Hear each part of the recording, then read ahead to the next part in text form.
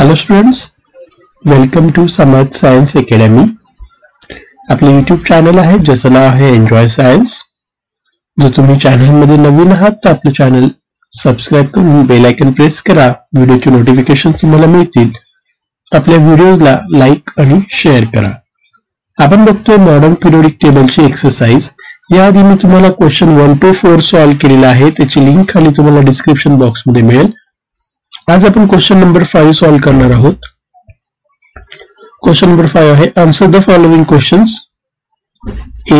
The electronic configuration of some elements are given below. A 1s2, B 1s2, 2s2, 2p6. In which group and period of the periodic table they are placed? बघा, आधी मी तुम्हाला groups आणि period कशा पद्धतीने determine करतात किंवा block कशा पद्धतीने डिटरमाइन करतात त्याचा मी एक शॉर्ट असा एक व्हिडिओ दिला, एक हिंट दिली, एक ट्रिक दिली आहे. त्याची सुद्धा लिंक मी खाली दिली आहे, तुम्ही तेही बघू शकतात. तर बघूया या क्वेश्चनचा आन्सर. ज्यावेळेस आपण 1s2 लिहितो त्याचा प्रिन्सिपल क्वांटम नंबर म्हणजे n किती आहे? 1. म्हणजे तो फर्स्ट पिरियड मध्ये बिलॉंग करतो. जो पण प्रिन्सिपल क्वांटम नंबर असेल म्हणजे n जो पण असेल तो त्याचा तितक्या नंबरचा पिरियड असतो. म्हणजे 1s2 म्हटलं तर तो फर्स्ट पिरियडशी बिलॉंग करतो. The outer electronic configuration 1s2 correspond to the maximum capacity 1s to complete the duplet. आता बघा, s मध्ये मॅक्झिमम आपण 2 इलेक्ट्रॉन टाकू शकतो म्हणजे याचं ड्युप्लेट कंप्लीट झालं. म्हणजे हा एक इनर्ट गॅस इलेमेंट आहे आणि आपल्याला माहिती आहे इनर्ट गॅस इलेमेंट्स आपण 18 नंबरच्या ग्रुपमध्ये ठेवतो. कारण की ज्यांचं ऑक्टेट किंवा ड्युप्लेट कंप्लीट आहे अशी सर्व इलेमेंट्स आपण ग्रुप नंबर 18 मध्ये ठेवतो. म्हणजेच हा हेलियम आहे. हेलियमचं 18 ग्रुप मध्ये आपण लिहित असतो. त्या पद्धतीने 1 म्हणून फर्स्ट पिरियड आणि त्याचं ड्युप्लेट कंप्लीट आहे म्हणून तो 18 ग्रुप मध्ये आहे. 1s2, 2s2, 2p6. आता बघा, 1s2, 2s2, 2p6 त्यात प्रिन्सिपल क्वांटम नंबर मोठा 1 आणि 2 पैकी 2 आहे, त्यामुळे तो सेकंड पिरियडशी बिलॉंग करतो. आता सेकंड शेल मध्ये 6 + 2 असे त्याचेही 8 इलेक्ट्रॉन्स कंप्लीट होत आहेत. म्हणजे सेकंड शेल सुद्धा ऑक्टेट पूर्ण करते. आणि आत्ताच मी सांगितलं, एक तर ड्युप्लेट किंवा ऑक्टेट जर पूर्ण असेल तर तो आपण नेहमी 18 ग्रुप मध्ये ठेवतो. म्हणजे हा इलेमेंट सुद्धा सेकंड पिरियड आणि 18 ग्रुपशीच बिलॉंग करतो. For each of the following pairs indicate which of two species is large size: Fe2+ or Fe3+, Mg2+ or Ca2+. Fe2+ is larger in size than Fe3+. Ca2+ is larger in size than Mg2+. त्याला reason पण मी तुम्हाला देतो. तुम्हाला माहिती मी exercise मध्ये फक्त answer नाही तर तुम्हाला त्यांची रिझन सुद्धा देण्याचा प्रयत्न करतो. वाय? आता बघा, हे तुम्हाला लिहायची गरज नसते. मी जे रिझन तुम्हाला सांगतो तुम्हाला आन्सर फक्त एवढंच लिहायचं. रिझन मी जे तुम्हाला बोलतो ते एक्स्ट्रा इन्फॉर्मेशन. तर ही एक्सप्लेनेशन बघा. Fe has a total 26 electron. Therefore Fe2+ will have 24 and Fe3+ will have 23. कारण की Fe2+ म्हणजे त्याने 2 इलेक्ट्रॉन लॉस केले. 26 मध्ये 2 इलेक्ट्रॉन लॉस केले म्हणजे 24 आणि Fe3+ म्हणजे 3 इलेक्ट्रॉन्स लॉस केले तर 23. It reduces the repulsion, increase the nuclear charge. बघा, रिपल्शन कमी झाला आणि न्यूक्लियर चार्ज वाढतोय. By each of the other d electrons and decrease the size of ion. आणि त्यामुळे साइज ऑफ आयन डिक्रीज होतोय. जेवढे जास्त त्याच्यावर न्यूक्लियर चार्ज होत जाणार आहे तेवढी साइज त्याची कमी होईल. म्हणून Fe2+ हा लार्ज आहे Fe3+. Magnesium and calcium atomic numbers R 12 and 20. Magnesium 12, calcium 20. Mg2+ has 10 electron while Ca2+ has 18 electrons. Ca2+ will have more number of subshells which means greater particle size. तर actually Ca आणि Mg याच्यामध्ये जर आपण बघितलं तर Mg त्याचा atomic number 12 आहे, तर कॅल्शियम त्याचा ॲटॉमिक नंबर 20 आहे. आणि as we move down the group atomic number पण वाढतो आणि ॲटॉमिक साईज सुद्धा वाढते. त्यामुळे Ca2+ ची साईज जास्त आहे Mg2+ पेक्षा. आपल्याला तेच विचारलं होतं बघा, Fe2 plus is larger than Fe3 plus and Ca2 plus is larger in size than Mg2 plus. Select the smaller ion from each of the following pair. K plus आणि Li plus मध्ये Li plus is the smaller ion than K plus. Periodic table मधली position बघा, हे alkali metals मध्ये येतात आणि आपल्याला माहिती आहे as we move down the group, atomic number increase. जर atomic number increase, the atomic radius increase म्हणजे ionic radius also increase. आणि आपल्याला माहिती आहे लिथियम हा पोटॅशियमच्या आधी येतो आणि जो आधी येतो त्याची साईज पण कशी असेल, कमी असेल, त्यामुळे याची साईज ही कमी आहे. N3 आणि F minus is smaller ion than N3 minus. F minus का, कारण की F minus हा पिरियोडिक टेबल मध्ये हा एक्स्ट्रीम लेफ्टला येऊन जातो आणि N त्याच्या आधी येतो आणि पिरियोडिक टेबल मध्ये कसं असतं की left to right atomic size decrease होते, म्हणून F minus ची साईज ही कमी आहे. With the help of diagram, answer the questions given below. Lithium, beryllium, oxygen आणि सल्फर यांच्या रिलेटिव्ह पोझिशन दिल्या आहेत आणि काही क्वेश्चन्स विचारले. पहिला क्वेश्चन बघा, which atom should have the smaller ionization energy, oxygen or sulfur? Oxygen आणि सल्फर मध्ये कोणाची आयनायझेशन एनर्जी ही कमी आहे? दूसरा question, the lithium form +1 ions while beryllium form +2 ions. Simple बघा, sulfur should have smaller ionization energy than oxygen. Reason बघा, sulphur oxygen दोघं एका ग्रुप मध्ये येतात आणि as we move down the group atomic size increase and atomic size increase then ionization enthalpy किंवा ionization energy ही decrease होते, कारण की शेवटच्या सेलमध्ये इलेक्ट्रॉन रिमूव्ह होणं हे इझिली होतं. जेवढं त्याची साईज कमी असते तेवढं एनर्जी जास्त लागते, म्हणून सल्फरची आयनायझेशन एनर्जी ऑक्सिजन पेक्षा कशी आहे, कमी आहे, कारण की ऑक्सिजनची साईज ही सल्फर पेक्षा कमी आहे. Lithium has the electronic configuration 1s2 2s1 while that of the beryllium is 1s2 2s2. Li can achieve the noble gas configuration by losing one electron while B can do so by losing 2 electrons. Hence lithium forms +1 ions while beryllium forms +2 ions. तर बघा, lithium 1 electron loss करून deplete complete करेल, तसं beryllium 2 electron loss करेल तर deplete complete करेल. मग त्यांनी जो क्वेश्चन विचारलाय की lithium forms +1 ion while beryllium form +2, तर त्याचं हे रिझन आहे. आणि दुसरं म्हणजे लिथियम म्हटलं तर अल्कली मेटलशी बिलॉंग करतो आणि अल्कली मेटलची टेंडन्सी असते ते 1 इलेक्ट्रॉन लॉस करतात, तर बेरिलियम हा अल्कलाइन अर्थ मेटलशी बिलॉंग करतो, त्यामुळे त्याची +2 ही ऑक्सिडेशन स्टेट असते. तर हे त्याचं रिझन आहे. Define ionic radius. Ionic radius म्हणजे काय? Ionic radius is defined as the distance of the valence shell of electrons from the center of nucleus in an ion. Okay, ionic radius काय आहे? एक डिस्टन्स आहे. कसलं? valence shell of electrons from the center of nucleus. न्यूक्लियसच्या centre पासून शेवटच्या sale पर्यंत ions साठी त्याला काय बोलतो? Ionic radius. ऍटम असेल तर atomic radius. Electronegativity. The ability of covalently bonded atom to attract the shared electron toward itself is called electronegativity. Covalently bonded atoms मध्ये shared electron स्वतःकडे ओढून घेण्याची जी काही ability असते तिला इलेक्ट्रोनेगेटिव्हिटी असं बोलतात. Compare the chemical properties of metals and non-metals. बघा, आता metals have 1, 2 or 3 electrons in their valence shell. Non-metals have 4 to 7 electrons in their valence shell.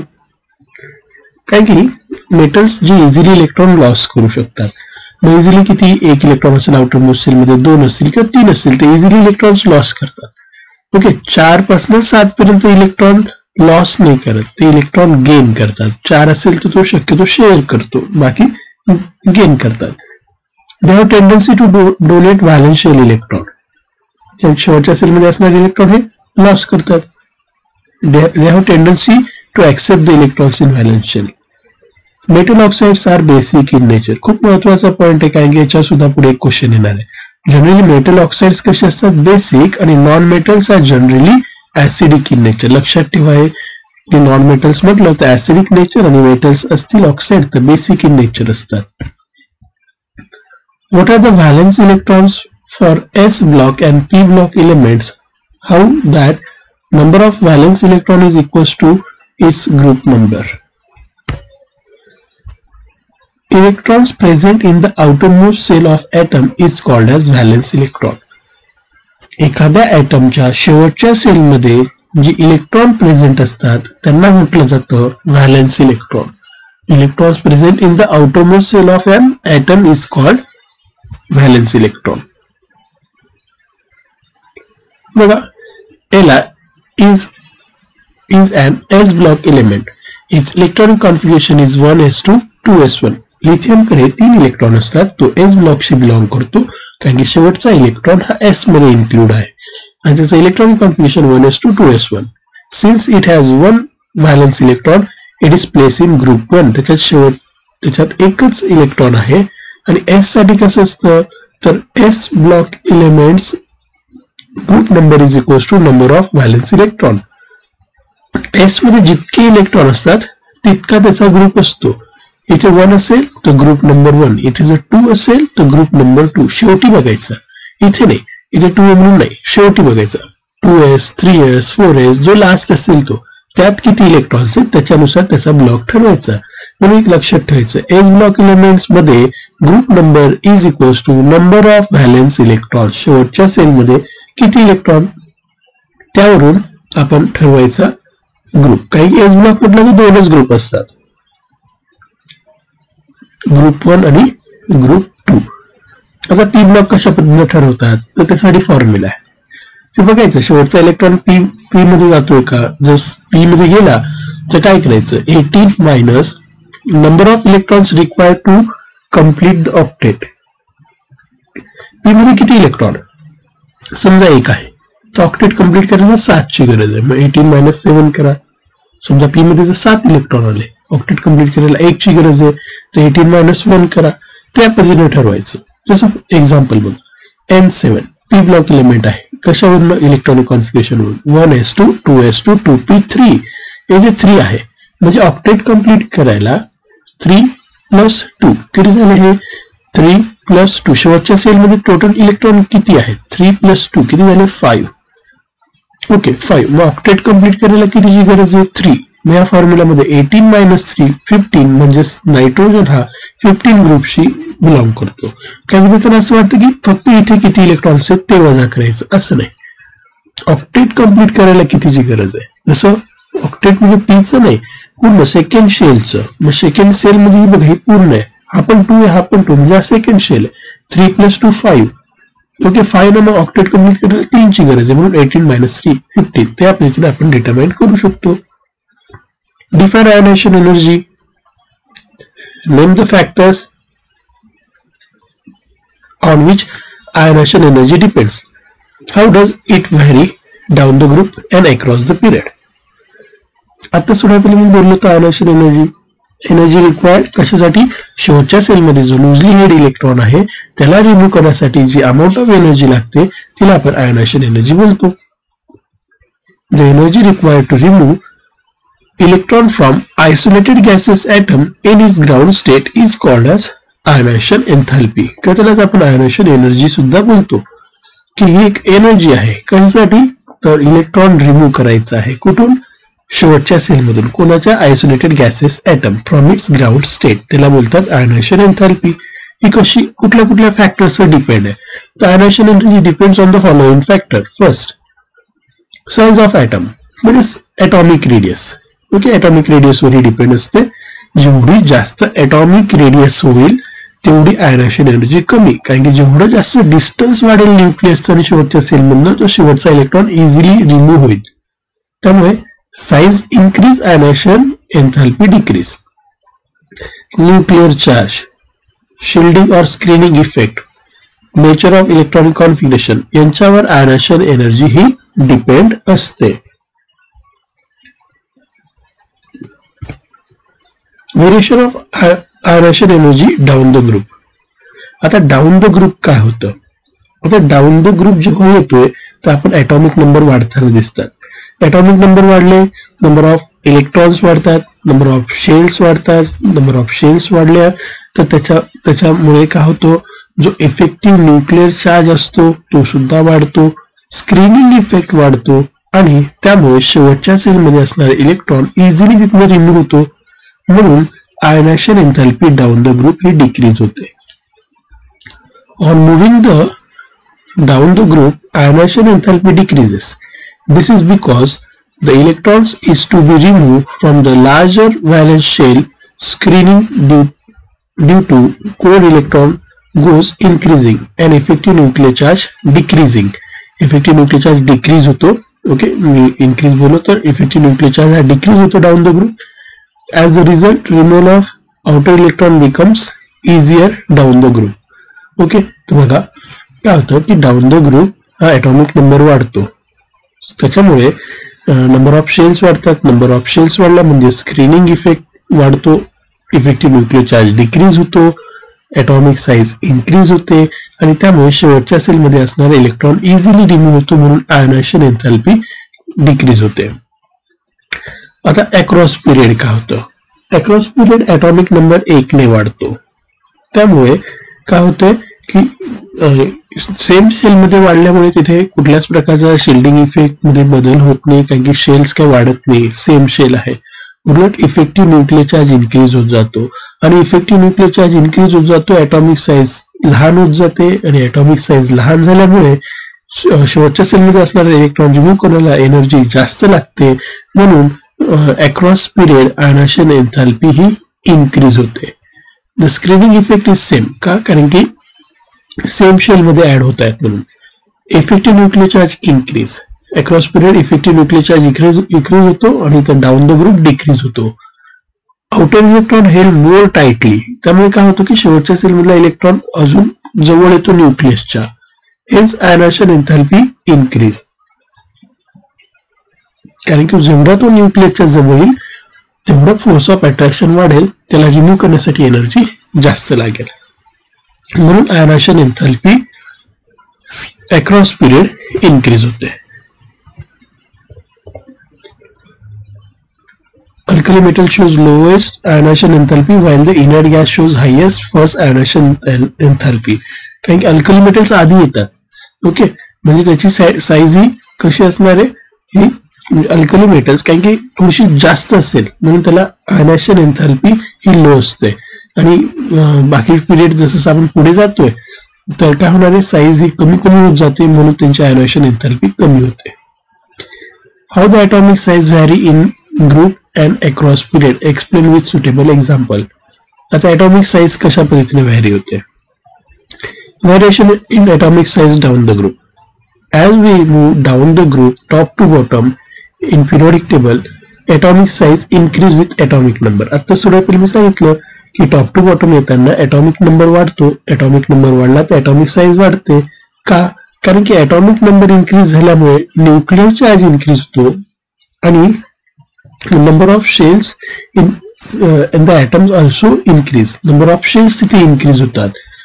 As result, effective nuclear charge decreases. त्याच्यामुळे effective nuclear charge decrease होत जातो due to increase the size of item and the shielding effect also increase down the group. कारण की inner shell वाढत जातात. Outer shell पासून inner शेलची संख्या वाढत गेली तेवढा शिल्डिंग इफेक्ट वाढत जातो, न्यूक्लियस तेवढं शिल्ड होत जातं. मग नंबर ऑफ शेल्स इन्क्रीज म्हणून shielding effect also increase. Valence electron experience less attractive force from the nucleus held less tightly, his atomic size increases down the group. तो बघा simple आहे. Down the group atomic number वाढतो त्यामुळे number of shells वाढतात. Number of shells वाढल्यात तर obviously centre पासून म्हणजे nucleus पासून शेवटच्या सेलचं अंतरही वाढेल म्हणून atomic size he top to bottom increase होते. For example, in group 1 as we move top to bottom from lithium to cesium, new shell gets added in the atom of elements and the electrons are added to this new shell. As a result of this, effective nuclear charge goes on decreasing, screening effect increasing. Therefore, the atomic size is largest in cesium and smallest in lithium. जर आपण alkali मेटल्सचा विचार केला, lithium पासून caesium कडे जर गेलो तर lithium to caesium atomic number वाढतो, नंबर ऑफ शेल्स वाढतात, त्यामुळे स्क्रीनिंग इफेक्ट सुद्धा वाढतो आणि इफेक्टिव्ह न्यूक्लियर चार्ज डिक्रीज होतो, म्हणून ॲटॉमिक साइज वाढते. म्हणून सीझियमची ॲटॉमिक साइज लिथियम पेक्षा जास्त असते. Give reasons. Alkali metals have low ionization energies. आता थोडा वेळ मी सांगितलं, across period screening effect is same while effective nuclear charge increases. का? कारण की सेम शेल मध्ये न्यू इलेक्ट्रॉन ऍड होतो, त्यामुळे स्क्रीनिंग इफेक्ट सेम असतो. शेल्स वाढत नाही, सेम शेल असते.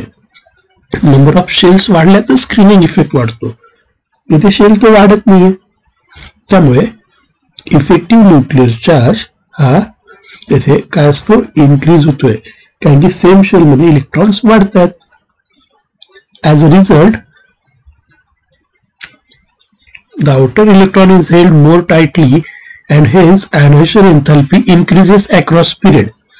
त्याच्यामुळे काय होतं की आउटर इलेक्ट्रॉन हा मोर टाइटली हेल्ड होतो, म्हणजे थोड्याशा न्यूक्लियसच्या जवळ येतो, कारण की त्याची ionization एन्थॅल्पी increase. As a result outer electron more tightly, hence ionization enthalpy increases across the period. म्हणून शेवटचा इलेक्ट्रॉन हा जसं दूर जाणार न्यूक्लियस पासून, तर त्याला रिमूव्ह करण्यासाठी लागणारी जी एनर्जी असते ती काय होत जाते, कमी कमी होत जाते. जेवढा तो जवळ असेल, जेवढा तो टाईट असेल, टाईटली हेल्ड असेल, तेवढी आयनायझेशन एन्थॅल्पी जास्त असते.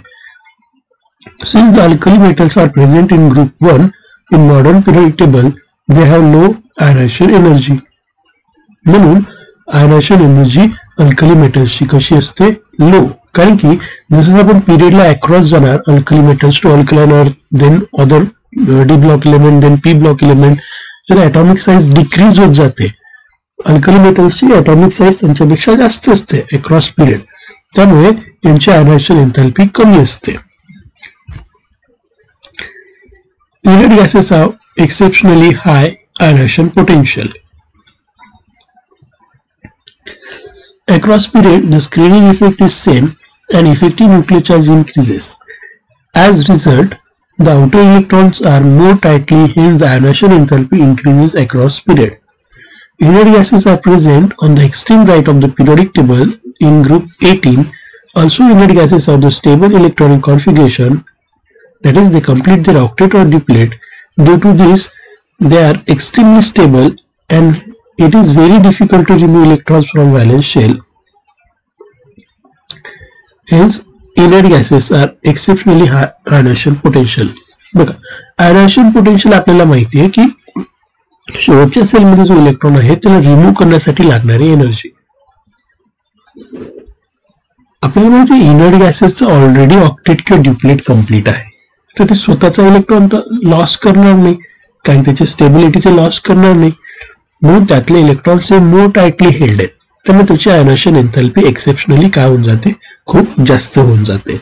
कारण की आपण लेफ्ट टू राईट जर पिरियडिक टेबल मध्ये जात असणार तर ॲटॉमिक साइज पण कमी होत जाते आणि त्यामुळे ते इलेक्ट्रॉन्स मोर टाइटली हेल्ड होऊन जातात न्यूक्लियसला आणि शेवटच्या सेलमध्ये इलेक्ट्रॉन रिमूव्ह लवकर होत नाही.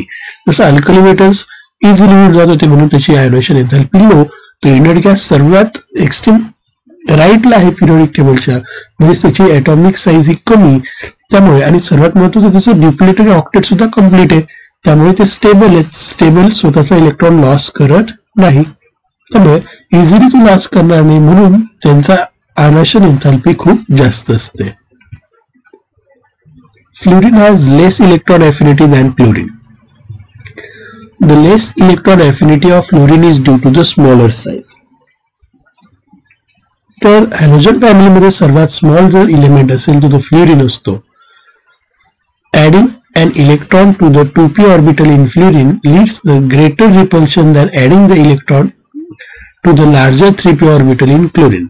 जर इलेक्ट्रॉनिक कॉन्फिगरेशन आपण चेक केलं तर फ्लोरीन मध्ये शेवटचा इलेक्ट्रॉन 2p मध्ये टाकतात, तर क्लोरीन मध्ये शेवटचा इलेक्ट्रॉन 3p मध्ये टाकणार. त्यामुळे नक्कीच 3p ची साईज ही कशी आहे, जास्त आहे. ओके, त्यामुळे fluorine has less electron affinity than chlorine. तर हे त्याचं रिझन आहे, कारण की फ्लोरीनची लेस अफिनिटी असण्यामागे रिझन त्याची साईज स्मॉल आहे. त्याची साईज स्मॉल म्हणून इलेक्ट्रॉन अफिनिटी त्याची स्मॉल असते. Noble gases possess relatively large atomic size.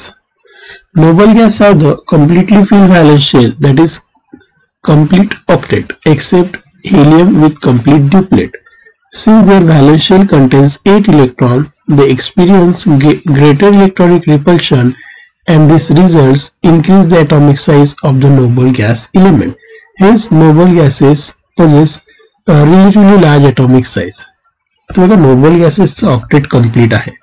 Okay, यांचं ऑक्टेट कम्प्लीट आहे, त्याचं ड्युप्लेट कम्प्लीट आहे. जसं हेलियम म्हटलं तर ड्युप्लेट, बाकीच्या एलिमेंटचं काय कम्प्लीट आहे, ऑक्टेट कम्प्लीट आहे. आणि 8 इलेक्ट्रॉन त्यांच्यामध्ये असल्यामुळे तिथे इलेक्ट्रॉन रिपल्शन हे थोडंसं जास्त असतं. दिस results increase the atomic size. म्हणून न्यूक्लिअर रिपल्शन जास्त असल्यामुळे न्यूक्लियस पासून त्याचं अंतर हे वाढत जातं, म्हणून त्यांची साईज ही थोडीशी लार्ज होऊन जाते. Consider the oxides Li2O, CO2, B2O3. Which oxide would be the equivalent to the most basic? आत्ताच थोड्या पहिले मी मेटल्स आणि नॉन मेटल्स ऑक्साइड बद्दल तुम्हाला मी बोललो होतो. त्याच्यामध्ये Li2O हा काय आहे, मेटल आहे, आणि मेटलचे ऑक्साइड जनरली काय असतात, बेसिक. म्हणून Li2O be the most basic. का? कारण की आत्ताच थोड्या पहिले मी तुम्हाला सांगितलं मेटल ऑक्साइड्स काय असतात, बेसिक इन नेचर. म्हणून Li2O हा बेसिक नेचर आहे. Which oxide would be the most acidic? त्याच्यातच तुम्हाला आन्सर सांगितलं, जे नॉन मेटलचे असतात ते, म्हणजे CO2 carbon is a non metal, म्हणजे CO2 हा काय, acidic as it is, and non-metallic oxide and non-metal oxides are usually acidic in nature. बरोबर, मी तुम्हाला त्या मागेच एक्सप्लेन केलं होतं. बरं, ह्याला कोण, एम्फोटेरिक ना. मग एम्फोटेरिक जो उरलाय तो म्हणजेच कोण, B2O3, कारण की हा ऍसिड एज वेल एज बेस याच्याबरोबर रिॲक्ट होऊ शकतो, म्हणून तो एम्फोटेरिक ऑक्साइड आहे. तर या पद्धतीने तुम्हाला मी ही पण एक्सरसाइज कंप्लीट केली आहे. तर व्हिडिओ कसा वाटला कमेंट बॉक्समध्ये जरूर कळवा. आपल्या चॅनलला लाईक करा, शेअर करा आणि सबस्क्राईब करा. Thanks for watching.